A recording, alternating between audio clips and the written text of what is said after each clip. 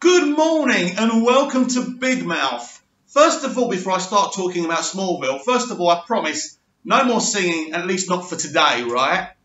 And I want to thank all 23 subscribers. I've only been going for over a week. Now, 23 subscribers isn't a great deal, but for me, it means so much. And every one of those subscribers mean a hell of a lot to me. So make sure you click the bell so you don't miss anything if you're interested. And if you can be bothered, let people know what I'm doing on here. Talking about different things, football, movies, TV.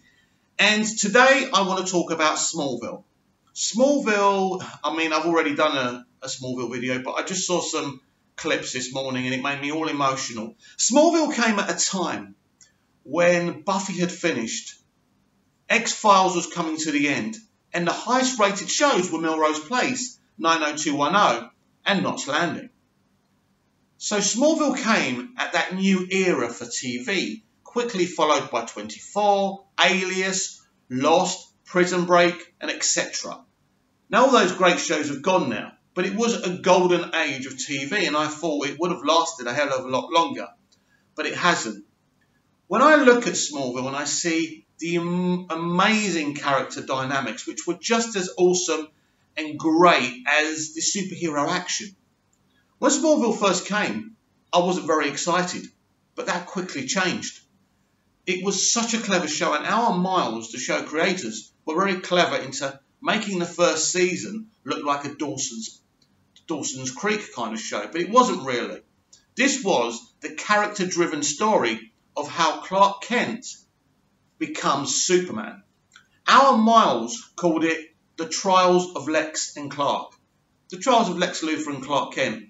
It was such an amazing show, and the characters leaped off the page. You see, this is the key thing with a TV series, a film, a book. If your characters are interesting and engaging, people are going to be interested. They made Clark Kent very relatable,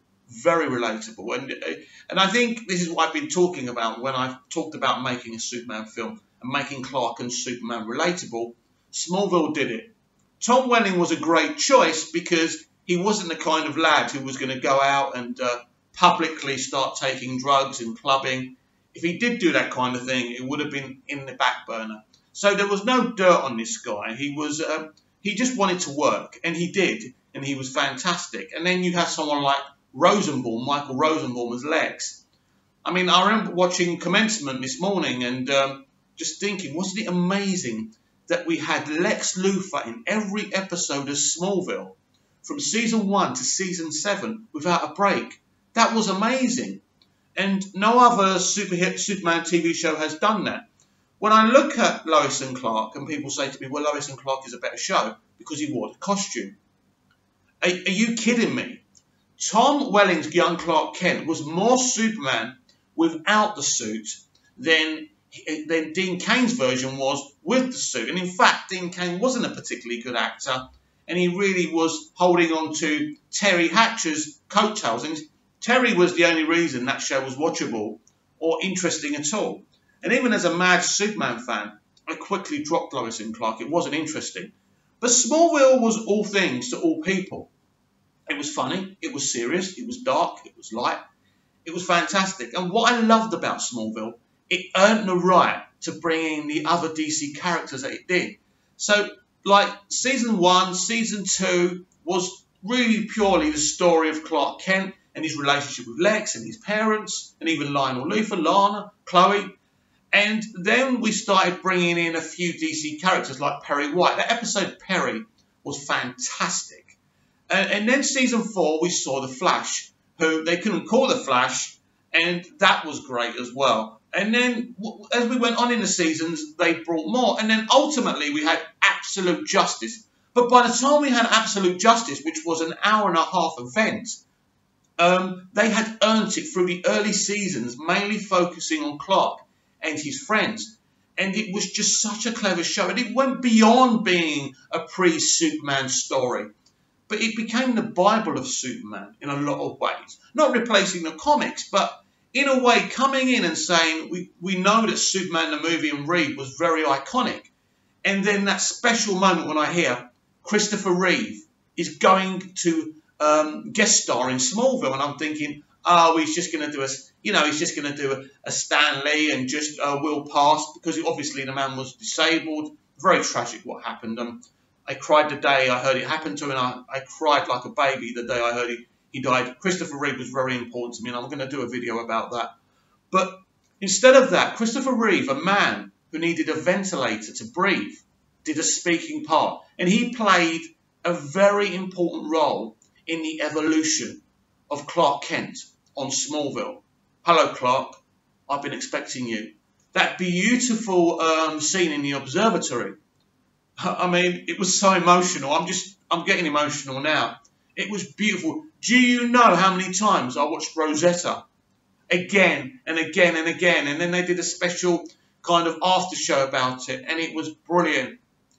Christopher Reeve was an amazing man, but he'd already watched Smallville. He approved of it. He didn't like Lois and Clark.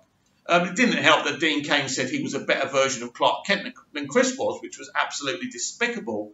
So he was never going to cameo on that. But Smallville, he liked the special effects, the storytelling. Smallville had so many great things about it. It had someone like Schneider playing Jonathan Kent. Schneider, when you hear him being interviewed, is so passionate. He truly believed in that character. He didn't like the sci-fi elements of the show, which I disagree with him about, because I think that's what I'm talking about. Smallville was all things to all people. That's why it worked. That's why it went for a decade. And if it went for another decade, by the way, even though he would never have become Superman, he'd still be Clark Kent with his powers, saving people, I personally wouldn't have cared, even though I love Superman and I want to see him in the cape. It was so good, so beautiful, and there's so many memories. I remember trying to edit videos together, the best moments of Smallville. And I used to say to my girlfriend at the time, you know what, I don't know what to leave out. I felt bad leaving stuff out. There were so many great moments that my trailers ended up like being 50 minutes, which was ridiculous. And I was making up these trailers I was like recording them on blank DVDs.